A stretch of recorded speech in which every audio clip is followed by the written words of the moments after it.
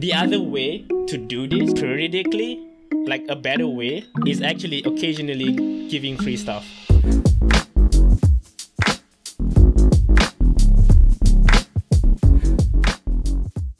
Alright.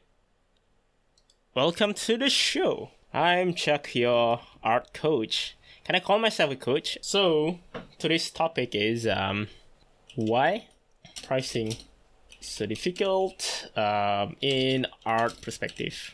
So I think the main point why pricing your art is so difficult is money is objective and art is subjective. It's a two complete different thing, right? Because art is so subjective that you have a lot of different opinions on what good art is. This person's art is good to you doesn't mean it's good to everyone else. You like this kind of style doesn't mean everyone else like this kind of style, you know? So on that viewpoint, for an artist, it is so hard for them to determine the objective value of an art because it is so subjective. You don't have the guidelines to say, okay, what kind of quality, what kind of price? Because there's a lot of like variables that affect just the pricing in general. One of the thing that I think Alex just mentioned it's more of a you're not confident enough or about your worth when it comes to your art, right? And it is just like the statement of if you sell your shit too cheap, people will think you're worthless. People will think like your art means nothing. And if you sell your shit too expensive, people will think you're narcissist. Right? There's like no win here as an artist. It all comes down to your own personal experience when it comes to pricing your art. And as a new artist, to start selling your commission online or however you want to do it, there's no real guideline for them because because when you look up to people that are already been in the industry for years and years, right? And you ask them, hey, how exactly do I price my art? You are asking someone that has been doing art professionally for years and years, for many years, and obviously they would say like, yeah, sell your shit expensive because it is a skill. I mean, they're not wrong. A skill is very expensive in nowadays context, just because not everyone can do it, right? But bear in mind, you as a new artist, you don't have much exposure. Back to the point that there's like no real indication on what the value of an art is, because skills varies every person. Like my skills is different from any other artist that I know. It is different from David Tzu, is different from Arrow. It's different from person to person, and it's kind of hard for you to come up with a fixed price in that sense because there is no formula to it.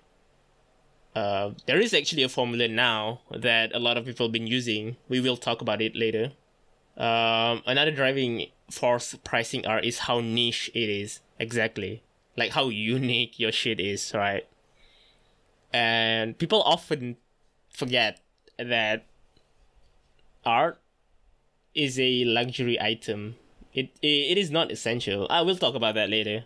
Yeah, it depends on what kind of service you can give to. A lot of artists, including me, being very careful when it comes to commission, just because one is because it's not our expertise, for example, I don't draw chibis because it's not my expertise, right? I draw painting style stuff or anime style stuff or black and white because at least I know a lot of them. I know like lining, I know painting, I know anime style kind of drawing.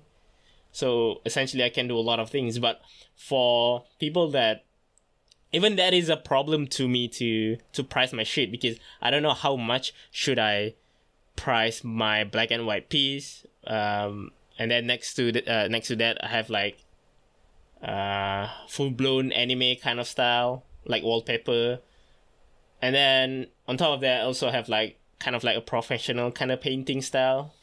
I don't know how to differentiate those style, as in how much it worth. And basically it happens to everyone, I guess. And that if we just talking about like skills, there are also other variables that we need to take into considerations, basically like style, professionalism level, very important, right? Professionalism level, popularity, a lot of things. Yeah. I based on how long it would take me to do it, but then it is also kind of like hard for me to decide like the formula, like the piece that I'm working right now.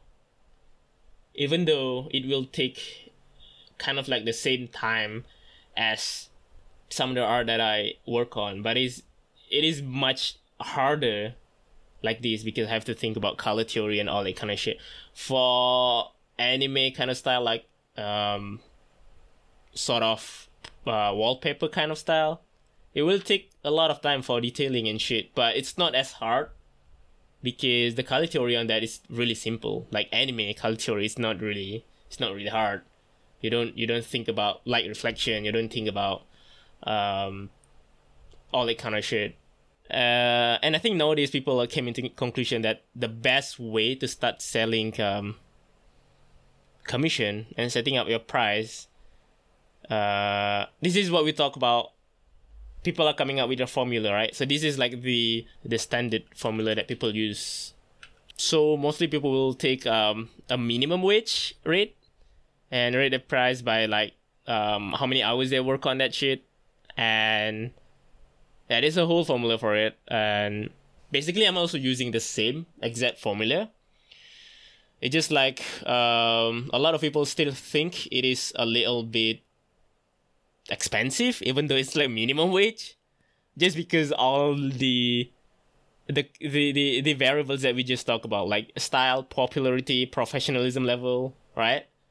So a lot of people have a lot lower opinions on their piece rather than just try to follow the market. In that sense, I don't even, but even my piece is not like, is even lower than minimum wage in the US, as an artist at least, not like as minimum wage as a normal job. Because I talked to David about this. I talked to him and he was like, $20 is like $20 an hour is like where the sweet spot for a starter to price their stuff. But again, we were looking at someone that, you know, really experienced like painting style, and his work is just amazing. When I look at his work and then compare it to my work, I know exactly how he can start with $20 an hour because of the level of understanding that he has toward his artwork. He's like coloring, lighting is I would say a master, right? He knows everything about that shit. So it's a little hard for me to put $20 an hour. So I go for like $15 an hour, which is lower than what I should start off. But most people will use minimum wage by the hours they work. So basically, what is the US minimum wage now? $7.25? So pick that and then like multiply it to how many hours you work on an art, right? If you put into perspective, Depends on the state. Some places, $12 an hour. Okay, so if you put that into perspective, right? Even $12 an hour, it's not that much for an artist.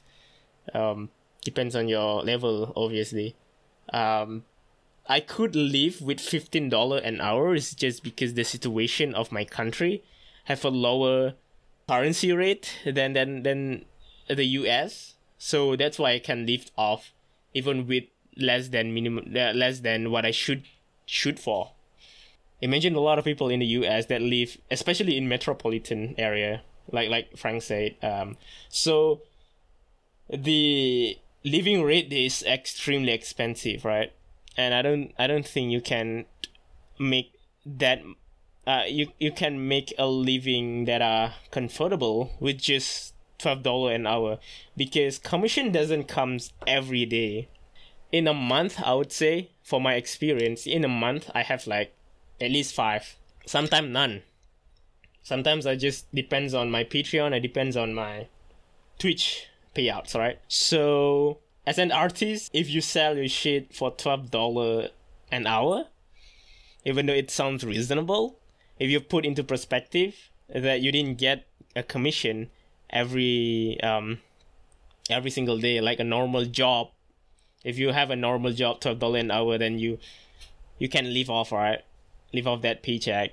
But if you don't really have commission, I mean, every single day, you can't really make a living out of it. That's why when it comes to art, you have to price a little bit extreme. Again, we were talking about why is it hard for someone to price their stuff. It's just because we don't have enough self-confidence, really. We don't have enough self-confidence. We don't really have enough exposure, professionalism level, and popularity.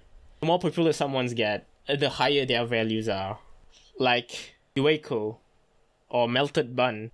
She's one of the biggest Instagram artist that I know, and also top 0.1%. Is it top 0.1? No, it's top 1%. Top 1%. Top 1% if like top 0.1% if you have 500 concurrent viewers every stream.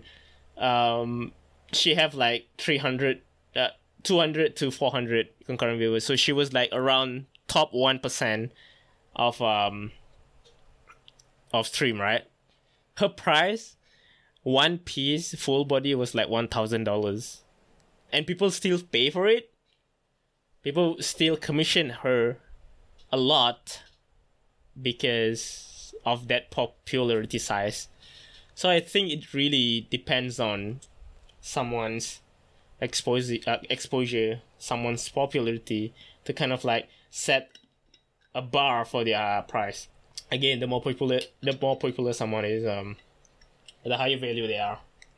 And then most artists just think they're not good enough, basically. Considering if they're not like narcissists, right? Not even for like minimum wage. Always someone willing to pay if you're skilled enough. Yeah, I really want to talk about that a little bit, because I want to talk about why people's perspective on your art, why underselling yourself is bad for yourself and for the market, right? Let's talk about that a little bit. So undersell, why is it bad for you? I know a lot of new artists kind of approach it that way, and I did the same too, which is why I'm sitting at $15 an hour instead of $50 an hour, right? Because it is based on like my experience, rather than people's experience. It happens to me. So the way I see it, as a new artist, if you're a new artist, so pay attention to this, right? As a new artist, I know that what we just said is true. Like, your popularity decides how expensive you are, and that's true for everything, right? So when you get into this industry, fastest way, I mean, mediocre thinking, right? Mediocre thinking. The faster way you want to grow your community is sell a shit cheap, so that people look at you and be like, yeah, I want to commission that. Just fast money, right? When you put your price so low, for example, like I used to sell my shit for $5 a piece, right? And then yes, people will come to you, people will pay you, people will flood your community, but you attract the wrong crowd. You attract a crowd that don't really appreciate your art. They just there because you sell your shit for cheap. You'll gain following and a loyal base and exposure. Weed them out. I have a better way to do that rather than sell your shit for cheap. Actually, it is a lot better. We'll talk about it later. Let me just get my point across a little bit. Oh yeah, there's a point. Like you attract the wrong crowd from the get-go. A lot of us, including me, approach it in a very mediocre and most expected dumb fuck ways. Selling art for very cheap. They need to like your stuff, not your price. Exactly. Thank you, Black. Sorry. There are definitely much better ways to grow following than cheap commission. I've seen too many cheap commission and still nobody cares. Exactly, because the wrong crowd, the way you attract these people is like, yo, they do cheap shit. Okay, I want some shit. I want some cheap art. And then when they get the art, they not appreciating it enough because they pay for cheap. And then they just leave you. Once they get their stuff, they just leave you. They don't care anymore. The other way to do this periodically, like a better way, is actually occasionally giving free stuff. Why does it sound... It's supposed to be worse because you're giving shit for free. But think about it. A lot of like entrepreneur, for example, like the very, very famous entrepreneur, right? Like Gary Vee. Gary Vee was like people, some big ass company will pay him $1,000 an hour to give a speech. But he also do some free talk, like talk shows online, like on YouTube and all that kind of shit. Actually, a lot of people make a lot of money just giving free shit. When you give people free shit, occasionally, not always, I have to rephrase it, occasionally, not always giving them free shit, right? Occasionally give people free stuff will gain you a loyalty points. People will come to you and people will stay because they just appreciate you as an artist. They appreciate what you give to people. And at some point in the future, when they have money and because they have developed this special, relationship with the artist itself, themselves, they'll be like, okay, now I have the money, I really want to support him, right? So they don't mind pay a lot more on that matter. Gig Messi, you got big through weekly raffles. Exactly, fans are like friends. If they like you, they for the free stuff, then they earn legit. when we talk about long-term relationship, when you they start off following you because they want some free shit. I know that, right? But then they will like develop this kind of relationship with you because they just be there like forever. At some point, they just like be friends. Rather than someone that come to your stream and commission you for cheap and then just leave, never care about you ever again because they get what they want. For people that get free shit, essentially they will stay because they really want it. But then they stay long enough to actually know you as a person, to actually develop a special kind of relationship with you, more than people that actually pay you for shit. I would love to say a lot of successful people does this. Like I just say, like Gary Vee, one of the most successful entrepreneur, turn 3 millions company a year to 50 millions in just how many years? 2-3 years. He's like one of the best entrepreneur in the world, and he does this. He do give free shit. Your free stuff and your paid stuff shouldn't be in the same quality. You know what I mean? You can give free shit. So a lot of like free shit and stuff. Harris Heller, one of the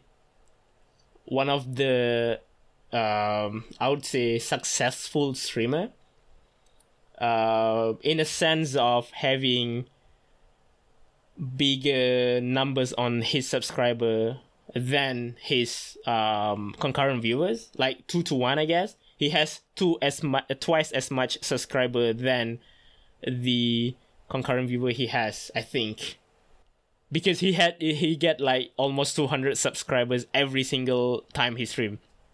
So he has like 2 to 1 ratio of subscriber to viewers. 2 subscriber per 1 viewers.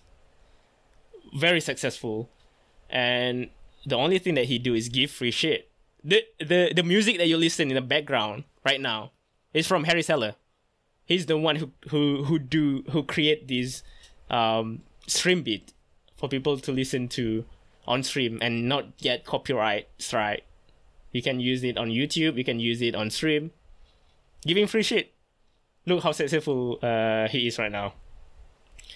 So I think it's like a very important way to gain community size, a decent community size, rather than just give shit for cheap. I think the level of appreciation of free things over time will give you a lot more loyalty than cheap stuff. Cheap stuff, short term, and free stuff, long term. It's kind of weird. People would argue giving free shit too much obviously will hurt your community in that way. But a lot of successful people have shown that that is actually not the case. Now that we have like talked about this for quite a few, like the core problem and shit, the way to combat it, I guess it is really mediocre conclusion here, like how to combat this kind of problem, right? Why is it so hard for you to price tag your art? It is actually very, very simple, but not easy to do. The best way is like research, obviously. Do a lot of research. Go and talk to people that have been in the industry for quite a while. Not like the high professional people. More so like people that have been in the industry for like a year or two. Means like they know how exactly hard it is to start selling your shit and how exactly to keep doing it in a progressive manner. If you talk to people that have worked in this industry for like 15, 17, 20 years, they just be like, they have so much of confidence in themselves or of their work because they have been doing this for forever, right? They just will tell you to start big. Try to look for someone that not really as experienced but have adequate amount of experience, but not that not that 1% kind of people, top 1% kind of people. You can also like talk to these people, as in ask them for a critics or something like that. You know, you can send your art and shit and then ask them like, if you were me, how much would you price this? Talk to your community. The way I set my price up, you know, a lot of people know I've been underselling myself for quite a while before I'm actually staying at a decent price. Even though it's a little bit low still, but it is a very decent price. $15 an hour. It's decent enough for me. Before this, $30 for a full rendered piece, right? $30 for like the art that I spent for 12 hours or some shit. That was crazy. It's only like what, $2 an hour or some shit. That was crazy. So talk to your community. The way I do it, I talk to my community, talk to your loyal viewers and stuff like that, and be like, hey, if I were to sell my commission, how much would you pay? And talk to someone that knows a lot about in and out market, about industries, as in general. Talk to someone that have a lot of experience in marketing, entrepreneur, and that kind of shit. There's a lot of people like that in this world. Actually, we're not just fucking trolls, right? a lot of us actually have brain, even though we're a gremlin sometimes. The next one is really, really simple. Self-confidence. I can't I can't tell you how to do this because I don't know. It's on you to actually improve your self-confidence. I can boost you with words and shit, but it's only back to you on how exactly to deal with it.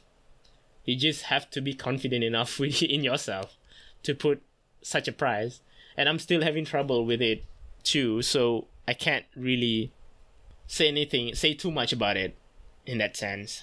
And realize that you selling full-blown render drawing with a background of a night Tokyo view for $5 hurting the economy and yourself in the long run.